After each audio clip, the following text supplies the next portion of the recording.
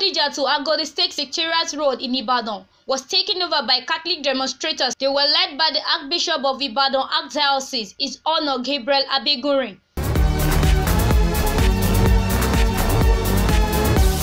The protest was part of a nationwide protest ordered by the Catholic Bishops' Conference of Nigeria (CBCN), aimed at showing the church displeasure about the incessant killings going on in different parts of the country. The demonstrators included priests, reverend sisters, seminarians, knights, and other parishioners. That's both religious and political undertone, because they actually started by burning churches and co, but now they kill both Christians and Muslims. The president himself said some time ago that these are like mercenaries coming from Libya and co, those that Gaddafi trained and didn't use them before he died. That's why infiltrating it. Now, true or false, we don't know.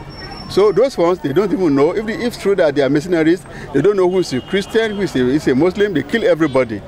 But among us here, those who target churches, they are religious biased.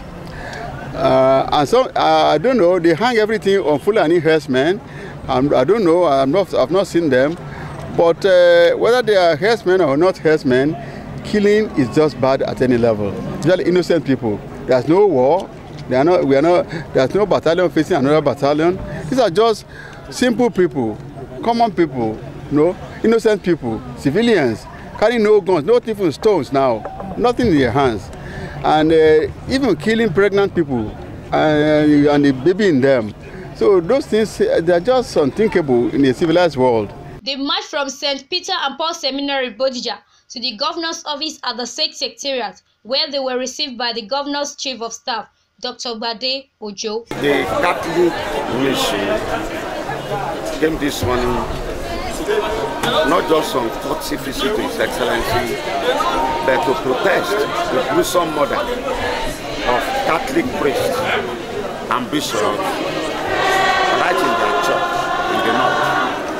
And today, the victims of the gruesome murder have been murdered, that they have been begged.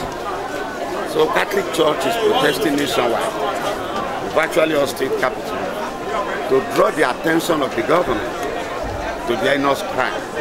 So on behalf of His Excellency, that I welcome them, I admonish them and charge them to be more loyal for this country and for our leaders. Nigeria is a plural society with well over 350 ethnic groups and babel of voices. So the security breaches across the country is nothing but failure of national integration. Since 1960 that we got independence as a country, by now we ought to have been able to live together in peace.